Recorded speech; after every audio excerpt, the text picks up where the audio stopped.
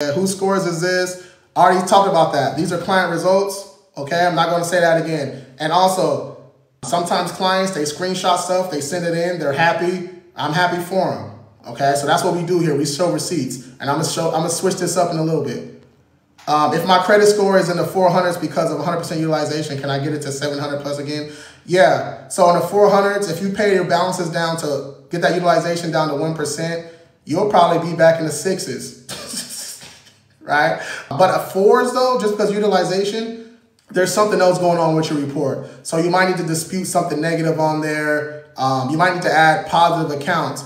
This is a step that a lot of people skip. It's just not about getting deletions. You may need to add positive accounts to your report, because if you got one open account and 10 negative ones, like your score is getting murdered, right? You need more positive accounts, right? Especially with that credit mix too. I see people have one credit card and they're like, I got a 700.